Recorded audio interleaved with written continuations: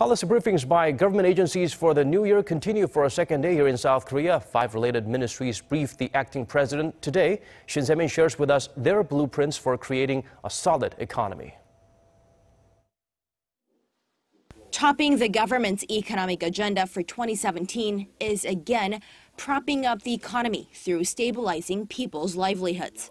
In its annual policy briefing submitted to acting President Prime Minister Hwang Kyo-ahn on Thursday, the government said managing economic risks tops the agenda this year. With the domestic economy losing steam due to weakening consumer sentiment and the cooling property market, we need to make efforts to tend to detailed needs of the economy. We also need to find channels of new growth. And to help speed up growth, the finance ministry says it'll front-load more than 30% of the government's annual budget, some $72 billion in the first quarter, amid looming uncertainties at home and abroad.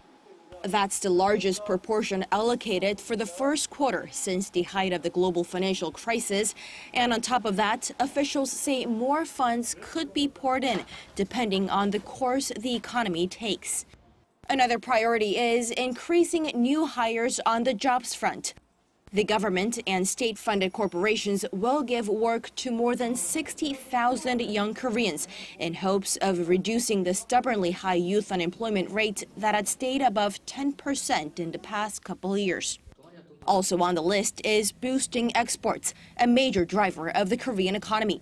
The government says it plans to lift annual exports to $510 billion in 2017, putting the expansion of growth at 2.9% on year. And they plan to do that by reshuffling the nation's industrial portfolio and refocusing on export items that are high value-added goods and services. The government says it'll move quickly to deal with urgent global trade issues like oil price fluctuations and sharp movements in global demand. And all of this comes against a backdrop of the government's initial growth target of reaching 2.6% for this year, extending its annual growth target of 2% to 3 years. Shin Se-min, Arirang News.